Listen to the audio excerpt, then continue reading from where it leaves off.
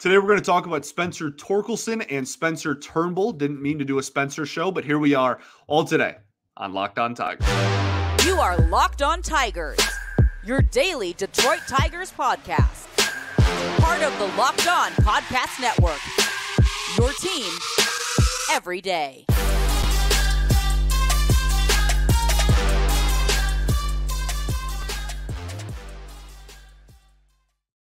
What is up, everybody? Welcome back to another edition of Locked On Tigers. I'm, of course, your host, Scott Bentley. Today is Wednesday, November 1st, 2023. Thank you so much for making Locked On Tigers your first listen every single day. We are free and available wherever you get your podcasts, including YouTube, part of the Locked On Podcast Network, your team every day. Today's episode is brought to you by FanDuel. Make every moment more. Right now, new customers can get $150 in bonus bets with any winning $5 moneyline bet. That's $150 if your team wins. Visit FanDuel.com/LockedOn to get started. All righty. Well, welcome back. Hope everybody had a safe and fun and enjoyable Halloween on Tuesday evening. We are going to talk about Spencer Torkelson and Spencer Turnbull. I did not mean to do a Spencer show. That was an accident, but it's kind of funny, so now we're rolling with it. Torkelson, obviously, a lot of people want to talk about his 2023. I don't think anyone is really in question about like what his role in 2024 is going to be, but I do think his 2023 is one of the most talked about things of this season. It's one of the bigger storylines. It's one of the most important things to happen in 2023 was a regained confidence in Green and Tork. And obviously there's not a ton of confidence in Green to maybe like stay healthy, but as far as the two of them as baseball players, I think they both took pretty big steps in a positive direction in just reminding the fan base of why they were highly regarded prospects, et cetera, et cetera. Okay. So we'll talk about him. We're going to talk about Turnbull. I don't have too much to add on the Turnbull situation. We've been talking about it for months and months and months. I think it's one of the strangest and weirdest situations I've seen in quite some time, to be honest. So we'll kind of talk about that and what it means for 2024, I guess. And then we're actually going to end the show by talking about Frank Howard, who is a baseball legend and lifer that passed away on Monday, I believe. Just kind of talk about him as well. Just a big name and a big personality, big human being. Sad to see him pass away. So we'll end the show with that. Also played for the Tigers a little bit at the end of his career, obviously. So let's talk about Torkelson. Okay, so Spencer Torkelson in 2023 ended the season with 159 games played, which like obviously he plays first base. It's not as physically demanding as some of the other positions out there, but that is comfortably the most games played on the team. Spencer Torkelson 159. The next closest was McKinstry at 148. And then Javi and Vierling at 136 and 134. And then after that, you get into Carpenter, Ibanez, Short, who all played less than 120. So availability, which is not for nothing. I don't want to a lot of people just in the newer age of baseball, I think forget that. I'm not one of those like the best ability is availability, like whatever. But it is a lot more important than I think some people give it credit for. So him going out there and playing almost every single game, give him his flowers in that regard, was very famously, famous is probably a little bit too dramatic of a word, but was very loudly, we're going to say famously, the first Tigers 30 home run hitter in quite some time. He ended with 31 homers, 88 runs, and 94 RBIs. His slash line was a 233 average, a 313 OBP, a 446 slug. That is good enough for a 759 OPS, which is a 107 WRC plus, so about 7% better than league average in that regard.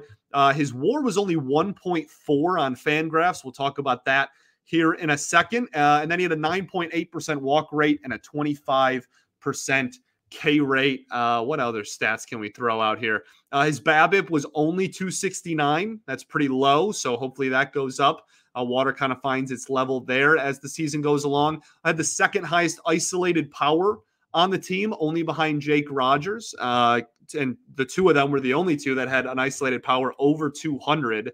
Carpenter would have if he hit literally a single home run in the last 6 weeks of the season. Yeah, that's probably it for all like the counting stats we can give you there. So a solid season and better than league average hitter, over 30 home runs, almost 100 RBIs. This was a very, again, important season for Torkelson. The one thing I'll say is that this is, well, I'll say a lot. I shouldn't say the one thing I'll say. I get paid to, my job is spending half an hour saying things every day. Torkelson, it was not just he showed up and it just like clicked one day, right? Like this guy was constantly making adjustments. There was a lot of mechanical adjustments and other adjustments, even non-mechanical, that he was making on and off the field to get here. This was a lot of hard work. This was a lot of tinkering and moving hands and timing on when to shift weight. That was a big thing with his like mechanics and just his batting stance and how that worked out. Like I said, hand placement was a big thing. Bat path is a big thing. Type of bat is like there's so many things that went into like the adjustments that he made to this season. This was not like development is not just, oh, just wait and eventually this person figures it out. So I want to give him credit. The reason I'm bringing that up is to give him his flowers.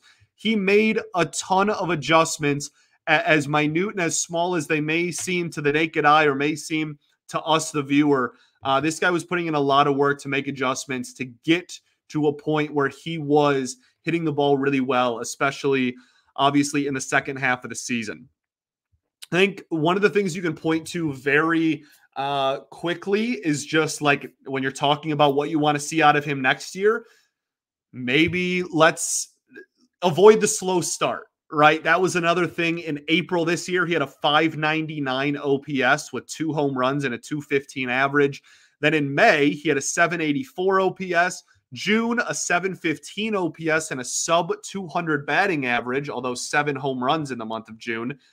July, 749 OPS, but then August and September, 892 OPS in the month of August, 819 OPS in September, and then in the 3 games or 4 games in October, had an 833 OPS for whatever that's worth to you. So his pre and post All-Star game splits, he had a 711 OPS. That is below league average hitter for the first half of the season. Post All-Star break, 816 with a slugging percentage of almost 500. Very, very good adjustments made in that regard, obviously. So I think that that's somewhere that you can just be like, hey, maybe we have the second half. And because it is how it is chronologically, we can kind of give ourselves some optimism about like, okay, well, maybe that's who he is, right? If it was first half hot, second half cold, we'd be like, oh, we need to get back. How do we get back to what he did in the first half? Because it's the most recent baseball we've seen of him, we go, okay, let's just carry that over and get a full season of the second half version of you. That would be beautiful. Okay. So that's somewhere to start. I also think it's very important for him to be better with runners in scoring position. That's something that's not new. We talked about that a lot this season. There's no, again, like mechanical like adjustments or whatnot. Part of it is the style of hitter you are. But I think he's trying to like do too much at times, especially in the first part of the season. And in what was it? Was it August or July? There was one month where he literally, I think it was July, where he literally had 0 hits with runners in scoring position the entire month. So I think either like 0 for 20 something with RISP for over a month. So if you want to be a middle of the lineup bat, 30 home runs or not, you need to be better with RISP. 208 average, 296 OBP, well under sub 400 slug. He had a 667 OPS with RISP this season. I think part of that will get better just as time goes along. He gets more opportunities, just matures as a hitter a little bit, and again, continues to make some adjustments there. But that is another thing that's like pretty obvious to point out early on here. Let's talk about like the nitty gritty of what he improved on at the plate, what the biggest differences was between 2022 and 2023. And then obviously we'll talk about what we want to see him continue to improve upon in 2024. Okay. We'll do that right after I tell y'all about our friends over at, drumroll please, FanDuel. The NFL season is obviously here, and you can score early with NFL you can score early this NFL season with America's #1 sportsbook, and that is FanDuel. Right now, new customers can get $150 in bonus bets with any winning $5 moneyline bet. That's $150 if your team wins. If you've been thinking about joining FanDuel, there's no better time to get in on the action. The app is so easy to use. There's a wide range of betting options, spreads, player props, over-unders, and more. So visit FanDuel.com/lockedon and kick off the NFL season. FanDuel, official partner of the NFL. All right, everybody, welcome back here. Segment 2 of Locked On Tigers. I appreciate y'all for tuning in, making us your first listen every single day. Shout out to the everydayers that do tune in every day. We will be back tomorrow. We still got to do Akil Badu. We might save him for last. Tomorrow might be the last deep dive we do, though. We're getting pretty close here to the full roster. But Akil, whether it's tomorrow, it'll be this week. Whether it's tomorrow or the next day's episode, Akil Badu deep dive, because that's a really, really, I think, kind of big conversation for what to do with Badu and how his winter is going to look like, right? We'll talk about his 2023, obviously, and we'll talk about what he needs to improve on in 2024, what he did well in 2023. But I think the biggest conversation around Badu is just what is going to happen with him this winter. We'll have that conversation shortly. For now, though, we're having a conversation about Spencer Torkelson. So where to even start? I guess we'll start with we'll talk about what we said we were going to talk about. In 2022, this is a hitter who genuinely just could not time up a fastball. And when you're talking about a guy who so much was expected out of him in the power department and just at the plate in general, I remember on draft night when Avila drafted him as a third baseman for whatever ridiculous reason. Well, I know the reason, but it was a ridiculous reason. People were like, oh, well, is the third base thing going to work? Is he going to move to first, et cetera, et cetera? And people were like, it doesn't matter. And you're like, why does it not matter? And they said on the MLB Network broadcast, what position does Torkelson play? He plays offense. That was the entire premise of this draft pick, was this is supposed to be a really, really good major league hitter. And to see him just have a complete inability to hit a fastball. His numbers against four-seam fastballs, which he saw comfortably more than any other pitch in 2022 because he literally couldn't hit them. He hit 175 with a 292 slug.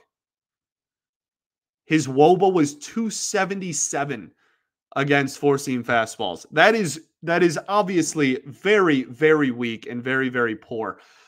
His four-seam fastball numbers in 2023, okay? 265 average, 278 expected average, a 514 actual slug, and a 566 expected slug. The xWOBA, which sounds very, very scary, expected weighted on-base average, 405. So an expected weighted on-base percentage, essentially, of over 400 against the four-seam fastball. Very good numbers. 9 home runs of his 31 were against the four-seamer. He hit well against the sinker. He hit really well against the cutter. My goodness, 367 average with a 700 slug against the cutter this year. Every variation of a fastball he hit well against. He went from, I'm holding a phone cord because I have ADHD.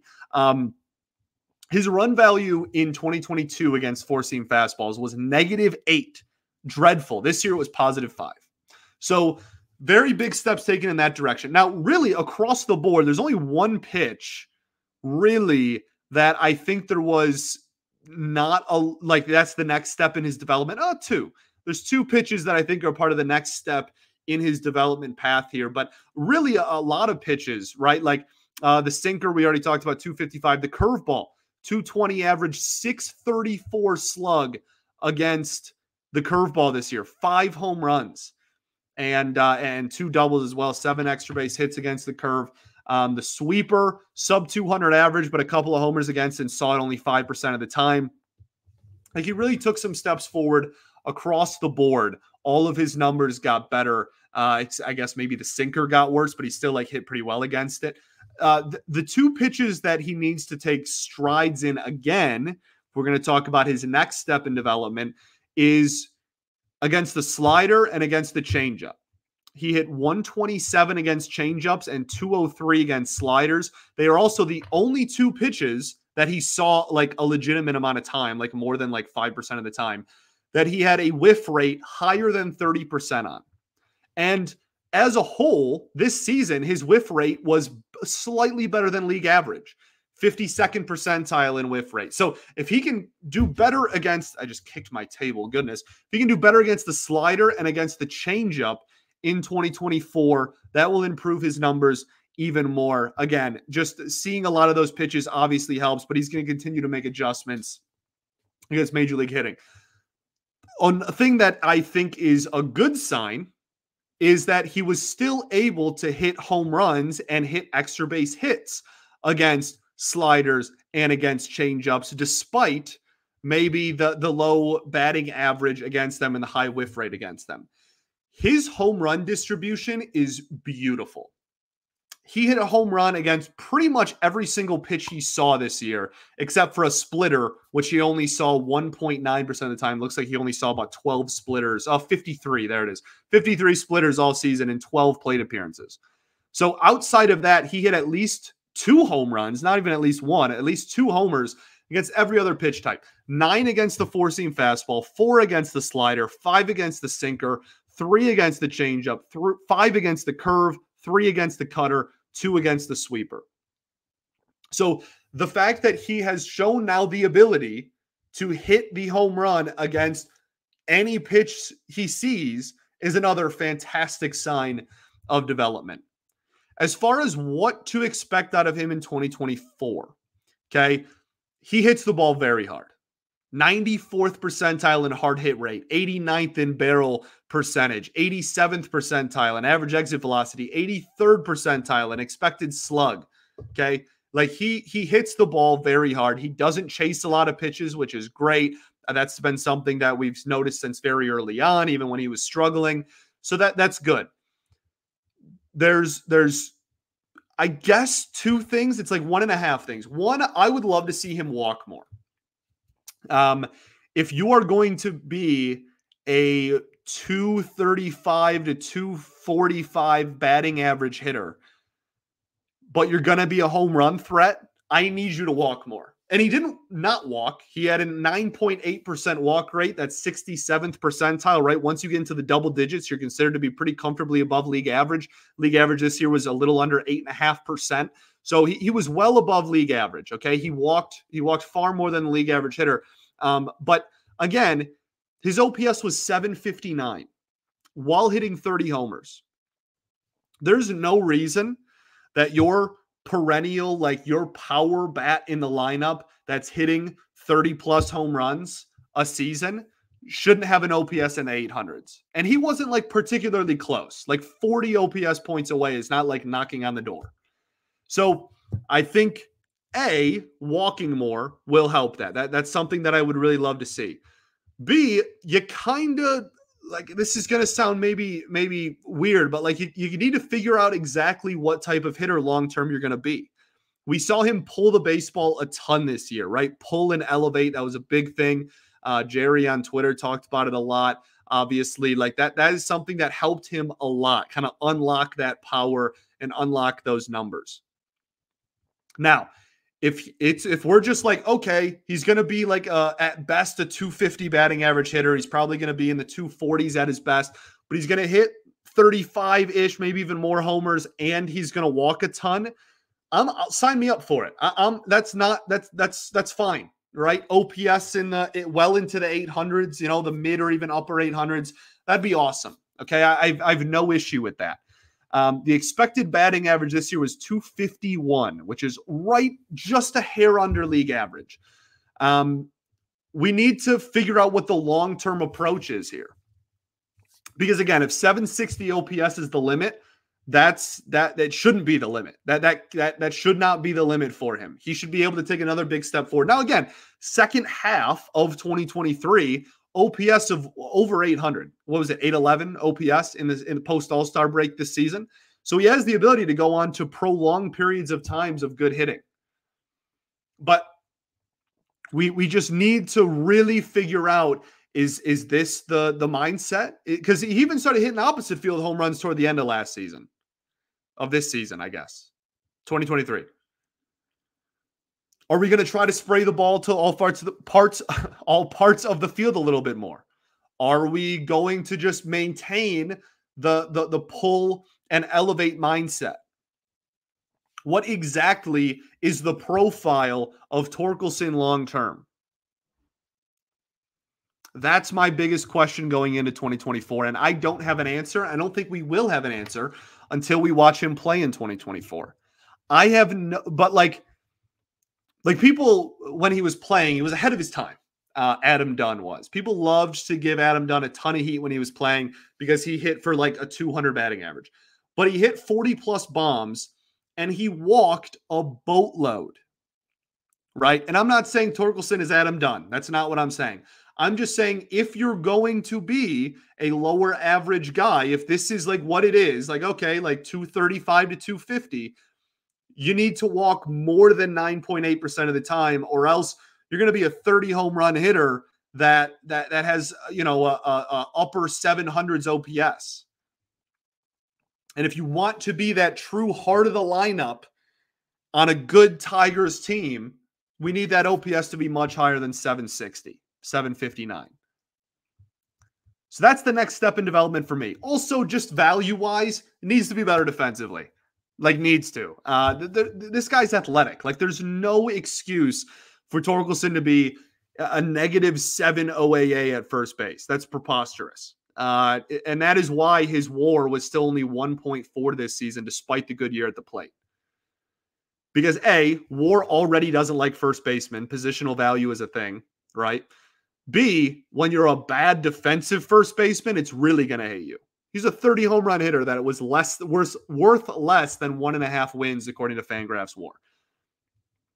So need to be better defensively, even if you're league average, dude. I'll take a -1 OAA at first base.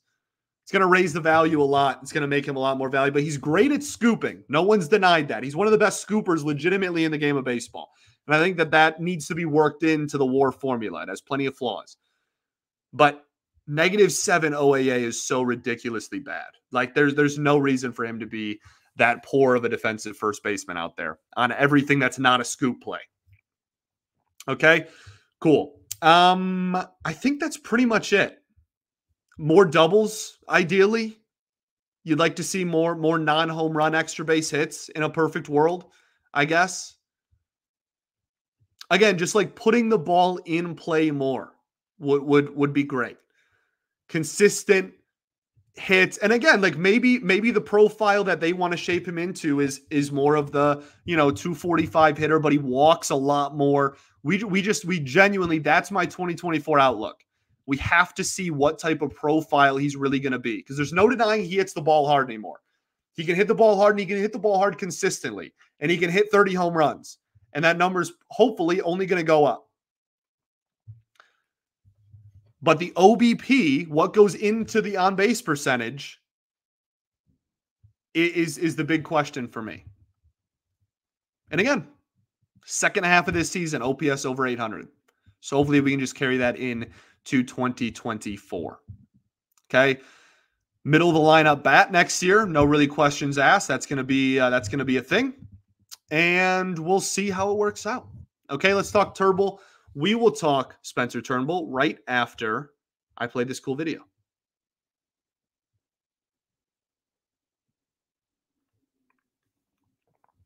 All right, welcome back here. Third and final segment of Locked On Tigers. Appreciate y'all for tuning in. I don't have too much to say about Spencer Turnbull. This is going to be a relatively short conversation. 2023 was really weird. I was more excited than anybody for Turnbull's return in 2023, right? This is a guy who, before the Tommy John, I was super, super high on. I thought his stuff was nasty.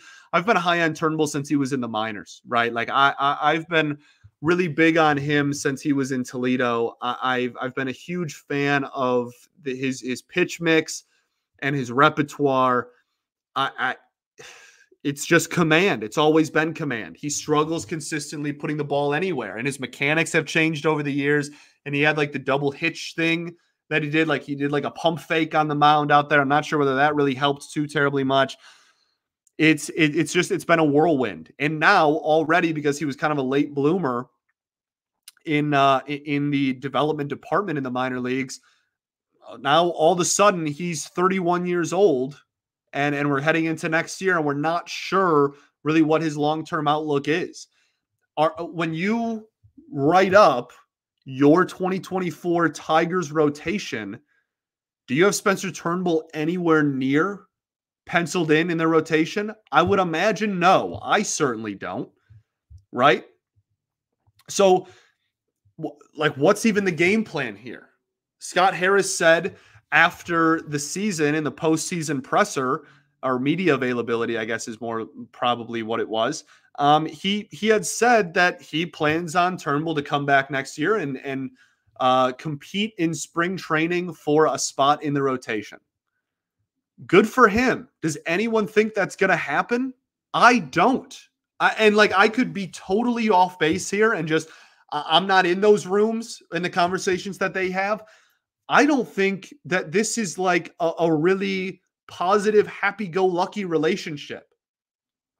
This is a guy who got demoted, then changed agents to be a Scott Boras client, and within like minutes of becoming a Boras client, then was magically on the IL instead of getting demoted. It's been a movie. Like, if this happened, if we were the Yankees, this would have been like a national story. Like, this is so, I've never seen anything like this. Genuinely. I have not seen something like this in my lifetime. And it's so wild to me. So, like, I have no clue. I have no clue what's going to happen. My money would be on, if there were prop bets on this on FanDuel, which, like, there's obviously not, my money would be on him being not a part of the Tigers organization in 2024. I know Harris said what he said. I call bologna sandwich. Like, I just can't fathom that they're just going to go through with the winter and both parties are just going to be like, yep, let's just go into spring and compete for a job. Like, what? He's not gonna make the team again. He's gonna get optioned again. His MLB service time is gonna be like not clicking again. That's why he wanted to go on the injured list in the first place, is because they wanted to get him to free agency quicker. You're already trying to figure out how quickly you can get to free agency. You're 31. Like, it's just mind-boggling to me, this whole situation, and I can't get past it. Like, I can't just be like, oh yeah, he'll just walk into spring and we'll just see what happens. I don't believe that. I really don't. And again, I've been wrong about plenty. I'm sure I'll be wrong. I know I'll be wrong about plenty more. Maybe this is one of those things, but my goodness, it's just such a unique and wild situation. I can't fathom that he just stays on the 40-man roster through the winter, shows up to spring, competes for a job, gets optioned to AAA when he inevitably doesn't make the rotation, and then everything's just still fine. It wasn't fine this year. Why would it be fine next year? I don't know. I could go on and on. The one silver lining would be if he was willing, completely willing, like no questions asked, willing to be a reliever.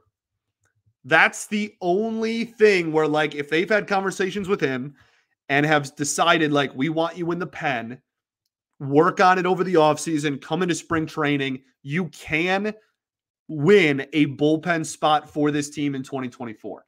That's the only thing that I could see, like, his route to being on the major league roster for the Detroit Tigers next year. If it's not that, I don't see it. And that's why it would not shock me at all within 5 days of the World Series. If he was non-tendered, it would be the least shocking thing in the world to me. I just, like I said, I know what Harris said, but I kind of call bologna sandwich on it, man. It's wild. It's super wild. We'll see what happens. Obviously, this year dealt with injuries. Did deal with injuries. I'm not trying to make it sound like he just like made them up or pulled them on a thin air. Like, he did deal with some injuries, and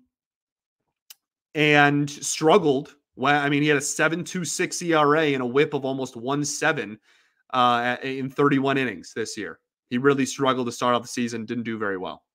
So we will see what happens.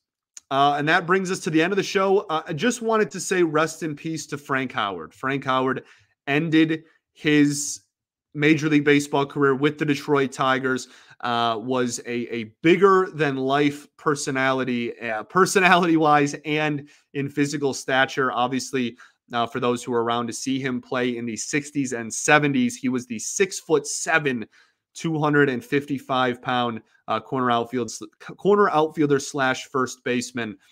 Played for the Dodgers, won Rookie of the Year for the Dodgers. He was like one of the he was such a power hitter. And Ted Williams, I believe the Yes Network actually put a video out of their kind of their ode to him and talking about his passing. They had said that Ted Williams was his coach at one point and said no, he'd never seen anybody hit the ball harder consistently than Frank Howard.